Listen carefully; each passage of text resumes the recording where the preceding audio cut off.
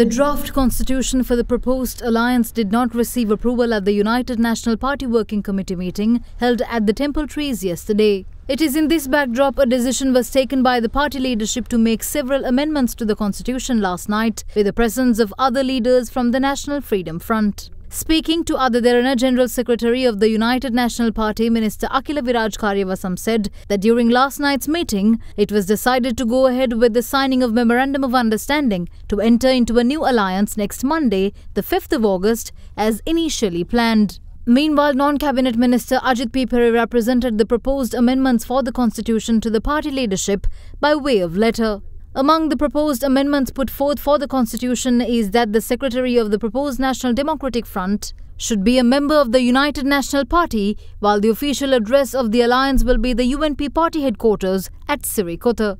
It has also been proposed that the UNP should hold the decisive power in the decisions-making process of the Executive Committee of the alliance. It also states that the tenure of the alliance's leader should be guaranteed for 2 years.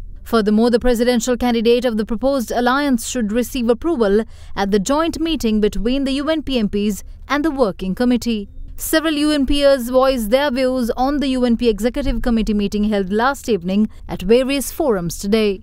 The United National Party has given its blessing to the leader to go ahead with the formation of a broad political alliance. Discussions are being held because there were various views raised by several UNP MPs and ministers on the constitution. It was decided to make certain amendments. We formed a committee and hope to present the amended constitution to the leader in 2 days.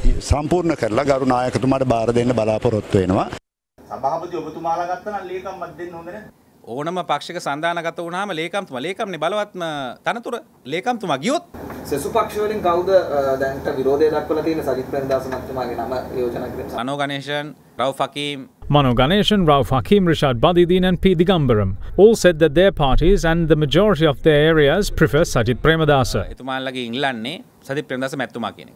ඊයේ මේ රැස්වීම අවසන් වෙලා යන මේ සජිත් පක්ෂයේ අමාත්‍යවරුන්ගෙන් දැන් බොහෝ දිනක සඳහන් කරා මේ පස්වෙනිදාට මේක අත්සන් කරන ඊට පස්සේ තමයි අපේක්ෂක තීරණය කරන්නේ. මේක අපි කියන්නේ පස්වෙනිදා අත්සන් කරන්න එපා කියන එක තමයි අපි සඳහන් කරේ. ඒ කියන්නේ මේ කොලේ වහලා ගහන්න හදන එකනේ. On the 5th of August, we will be forming a new alliance led by the UNP in preparation for elections.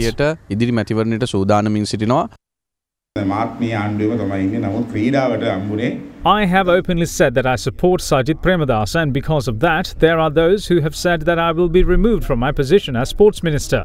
Therefore, I wish to tell certain individuals who played a part in destroying this government that I will help Sajith Premadasa, and if he wants, he can remove me from my posts. I will hand my resignation because, as I said, if Sajith Premadasa is not nominated, then I have no interest in engaging in politics any further. This is my personal view.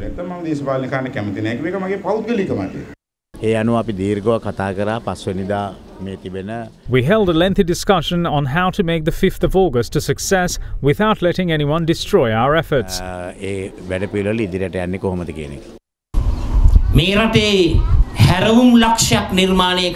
The people will witness a turning point of this country very soon. We will put an end to becoming henchmen for foreign nations. I wish to tell you all that if the right decision is made, then we will be able to introduce a top government and a president. This is the message that I wanted to spread.